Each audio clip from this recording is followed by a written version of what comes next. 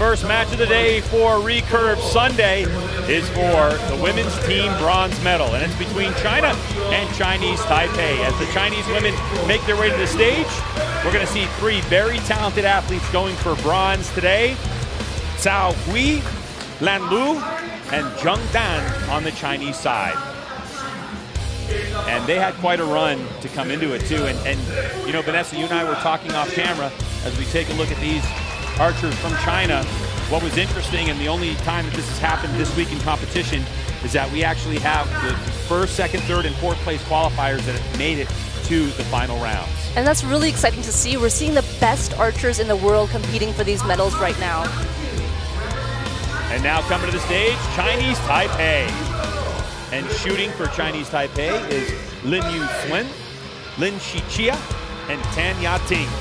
It's a very young team, but Ya-Ting, she's going to lead this team. She's extremely experienced, and I'm excited to see how they shoot today.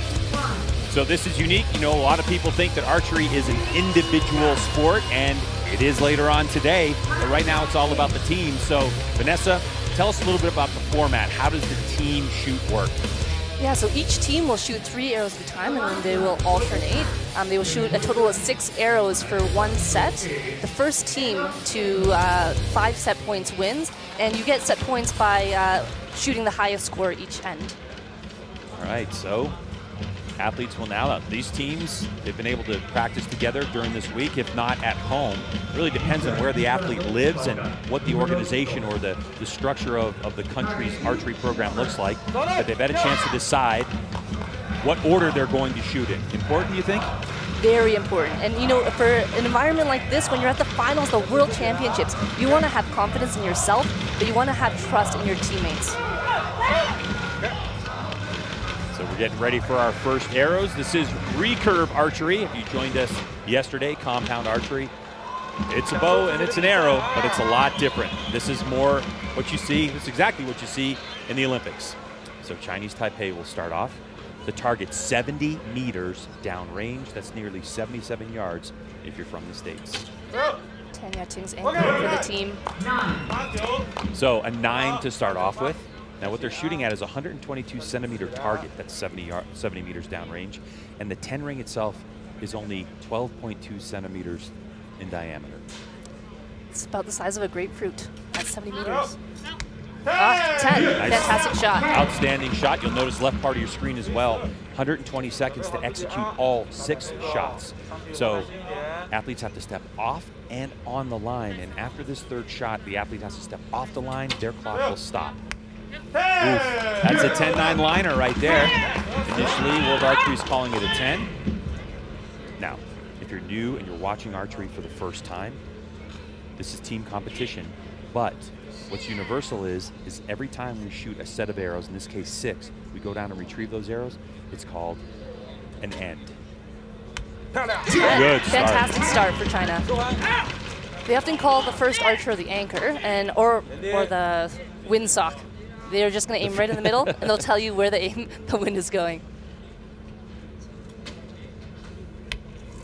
Ooh, dropped it right down below. 8-9 liner, it looks like. 8-9 liner. 8.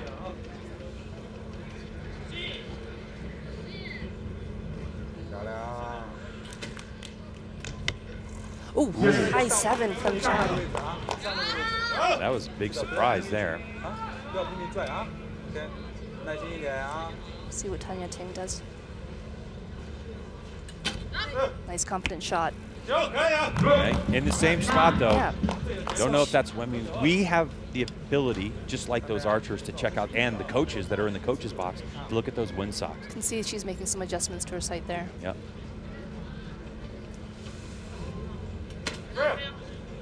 Another good shot. Fantastic. They're all off to the left a little bit. I wonder if their coach is going to tell them something. You know, we saw this yesterday in the compound shooting too, is that a lot of those arrows in the afternoon, especially, were falling to the left. Could be the fact of just how our temporary stadium is built here in the Zocalo. Another one to the left. But a good score to start off for Chinese Taipei. 57. 57. Still 30 points available for China. Even with 3 10s, China's going to be behind by 2 points.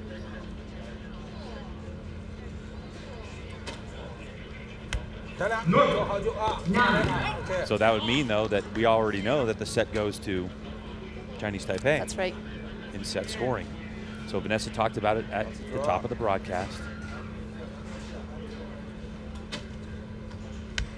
Good, solid 10. That's what China needs. Even though they've already lost the set, I mean, it's good for confidence, and they want to keep shooting the arrows so that they can be more familiar with the venue here. Set win means 2 points. As high splits them 1-1. Another 10. Much better shot, considering that last shot was a 7. Definitely. So Chinese Taipei out to the lead early, 2 set points. If they tie and score on one of these ends, then they split the points 1-1. First one to 5 gets bronze. So it's been a while. China's been actually very dominant. They used to be dominant about 5-10 years ago, but it's cool to see them at this stage again and doing well. 10, 9, 8, 7. Good look at our slow-mo shots from World Archery as we look at some of the equipment. If you're a shooter and you're shooting back home, maybe at your local, your local range, your local shop, and you may just have a bare bow, recurve bow. Let's talk about a difference between just, a bow and what these athletes are shooting here. So one of the most frequently asked questions, other than can you shoot an apple off my head, is what are those things hanging off the bow? Like the big, long, dangly things, and we call them stabilizers. Basically what they do is 2 main things. They put the weight away from your hand, so it's going to make your shot a lot steadier. The second thing is they also minimize vibration. After you let go of the string, there's a lot of vibration going through your bow, and they're going to try and dampen that as much as possible. Great, and we'll see that again in some of the slow-mo shots as we get through this match. So China getting together, and it's all about team spirit. It's all about communication as well in team rounds. Exactly. You talk about the first archer being the windsock, and they're the ones who are going to basically have the sacrificial shot. Yep. They're going to turn around and communicate with the team. The coach also behind them in the coach's box there to give them some feedback and some information as well. So here's Tao He. Let's see how she can help her team out and hopefully get a good start. With China being back in points, that team leads off the end.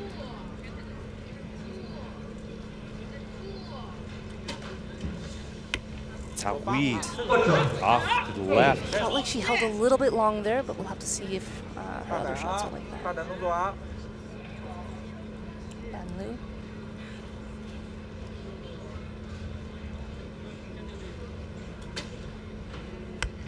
It's still off to the left. Yep.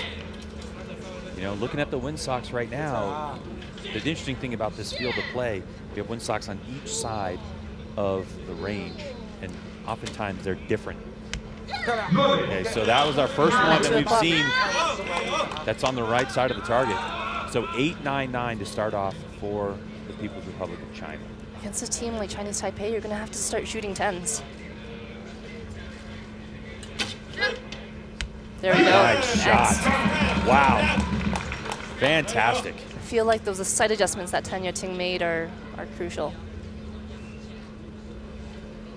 Once again, the distance for recurve, 70 meters downrange.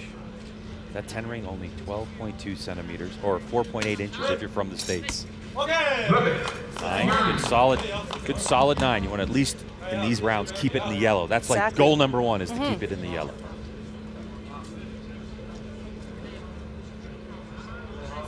Stabilizer rod's a good shot, sitting off the front and the sides. Oh, beautiful shot. I love that shot right there. She just looked confident, smooth. There wasn't any hesitation with it. And no smiles in team competition. High fives, smiles, it's infectious, and it really helps the team out. Because, when you have a 2-0 lead, like Chinese Taipei has, and you've seen what's going on with China, just like that, another 8. Left. Tao He just hasn't been able to just find her particular rhythm yet. But when you have that lead as Chinese Taipei, sometimes if your team doesn't keep you loose, you can get tight. There it is. China. Nice Beautiful. shot. Into that X ring.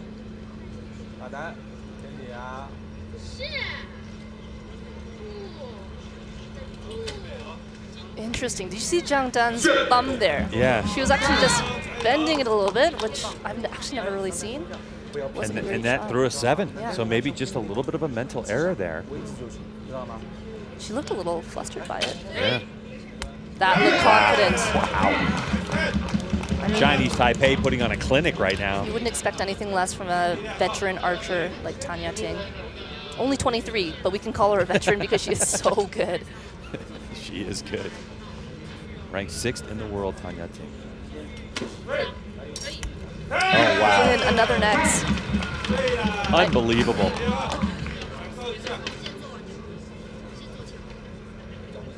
Good shot of the archer's stance and how they keep that bow off the ground. She's a very square stance to the target. And a solid in the yellow. That'll do. do. That's it. 4-0 for Chinese Taipei as they take a 58-51 win in that end. Now there's 4 ends scheduled, but whoever gets to 5 first, and the way this is looking like for Chinese Taipei and China, Chinese Taipei in command of this match with a 4-0 lead. So the situation right now is pretty simple to understand. If China can win outright, it'll go 2-4. If there's a tie, Chinese Taipei will win because they'll split 1-1. And of course, if Chinese Taipei wins, they win 6-0, and the bronze medal is on the line. Some great slow-mo shots there. Another question that we get asked pretty frequently is, why do the bows swing like that? That's actually because we're not hanging onto the bow. We're not gripping it. The bow is staying in our hand because when we draw back, the weight of our limbs is keeping the bow in our hands. And when we let go of that, all the force is going directly towards the target. It's directing the arrow towards the target, and gravity then takes over and swings the bow like that. Great tip. So if you're inspired, you've never shot before, and you're inspired to go down to your local archery range, archery shop, and get on a bow, that's a good tip. Make sure you have a sling first, or else your bow is just going to keep going towards the target and not swing. Unless you have unbelievable timing the first time you shoot and try to grab it. But yeah, because yeah, you are pulling that bow apart, and so it has nice enough force on the inside of your hand to stay still. All right, I like the team. I like the team camaraderie here. It's do or die here. They need to win this set. That's right. All's on the line for China for the bronze medal. Can they stay in it? This is the good thing about set scoring, is that even though it's 4-0, if China can win these next 2 sets, we're going to go to a shoot-off, a tiebreaker. So here we go. This first arrow could really set the tone for the rest of this end. Definitely get some momentum with a good first shot.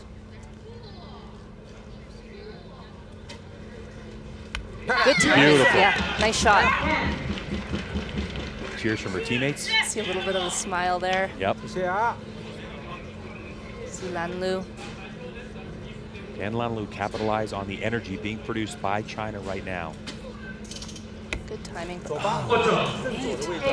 I mean, it looked like such a good shot. It did look like a good shot. So it's not over yet by any stretch of the imagination. Now Zhang.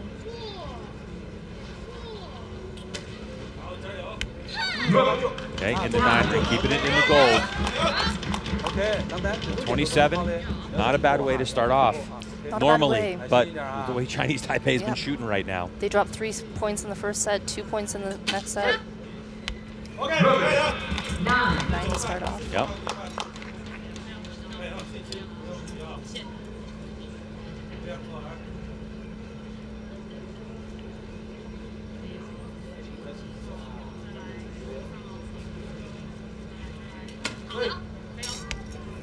So. I love that shot of her eyes just focusing on the target. She didn't even flinch. So another 9 will tie things up here.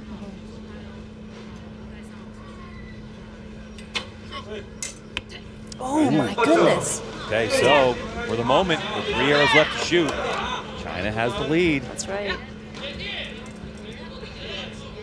Let's see if they can capitalize on this opportunity right now. She do what she did just moments ago on her first arrow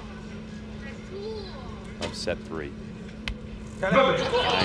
Solid. Yeah, look at their arrows. It's just all slightly to the left. Yeah.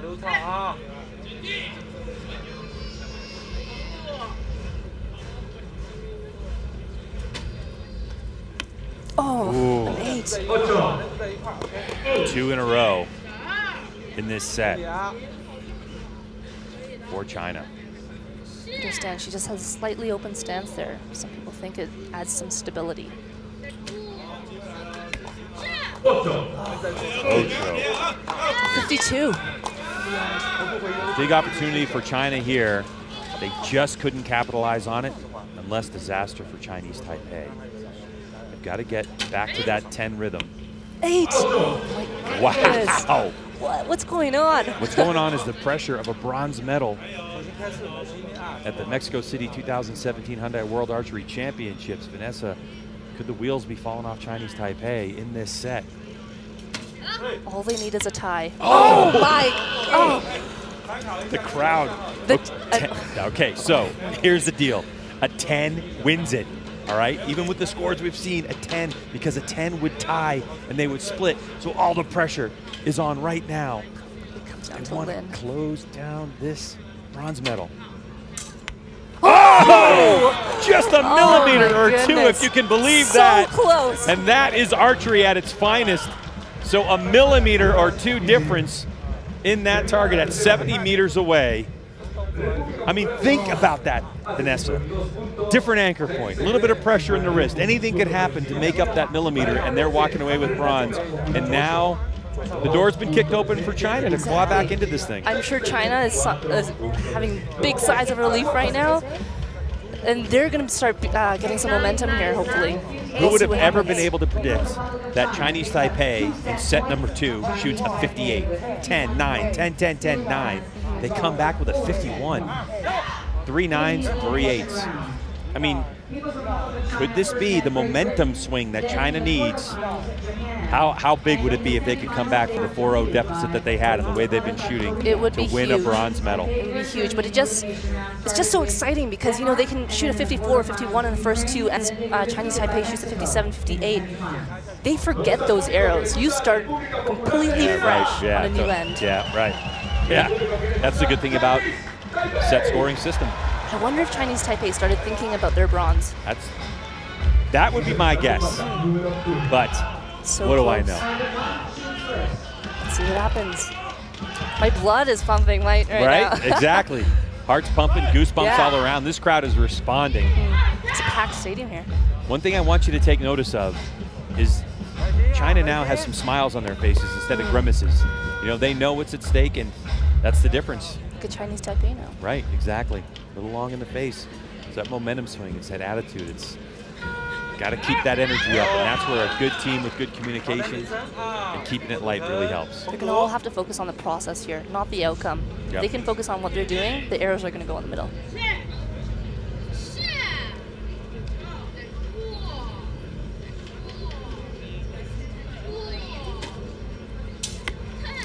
It's Right. okay. Oh, yep, that's okay. See how their teammates respond.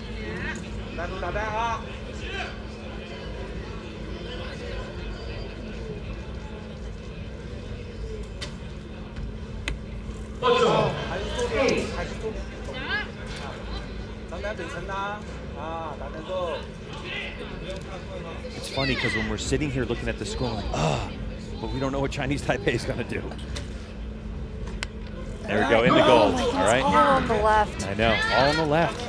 I'm sure they've been making slight adjustment. You see another one right there, but You know, yesterday in just not compound enough. shooting, the one thing that Steve Anderson, who shot this field earlier on in the day yesterday, said is that it's very deceiving. It's good 9. the right. One of the few we've seen to the right.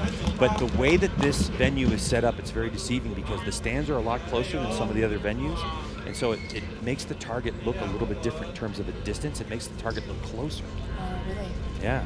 It could just go. The medal could go to the team that can adjust to the conditions quicker than the other team. Yeah. Could be just that. Could be just that. Windsock's barely moving. There is a little bit of a right to left breeze. 8. Oh my goodness, tied. Wow. Wow. Chinese Taipei only needs to tie this set. That's all they need. It is coming down to it for the bronze medal in women's team competition. 10. That looks like a 10. Now that is just applying the pressure to Chinese Taipei. Got a 9-liner. Okay, so the 9 asterisks, that's the first time we've seen it so far. That's going to be a question mark. It'll be judged by a judge. Oh my goodness. No question about that one. Right in the middle. Fantastic shot. Right in the X ring.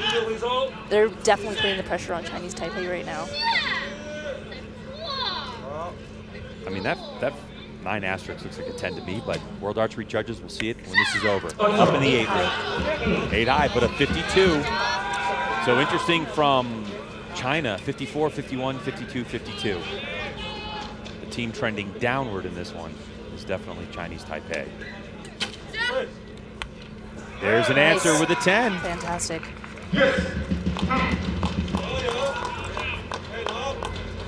These archers do have, you can see out of the front of that bow, that is a sight with a pin or a scope. No lenses allowed, no magnification. 10. Nice shot. Unbelievable. All they need is an 8 here. That liner is going to make the difference. You know, what you want to do is shoot a 9 or a 10. Just shoot a 10 and you know you have it. It doesn't matter what that score is going to be after the judge looks at it. Quick release. Yes! Wow. Oh my gosh, bronze. How about Chinese that? Taipei. Oh. Chinese Taipei answers with 3 10s, a 30 in the back half of this set, and they will take it 6-2 over China and wrap up the bronze medal in what ended up being a heart pounder towards the end of this one. They opened up the door for China in the middle there, but they definitely closed it at the end. Yu-Hsuan, Shih-Chia, and Ya-Ting will get to stand on the podium a little bit later on this morning, into the afternoon, actually the early afternoon, with a great display of archery. So they opened up with a 57 to take the first 2 points over China, then a 58, 4-10 shot in that one, and then let's just call it a bit of a stumble. A little bit. A little bit of a stumble with a 51, and they came back with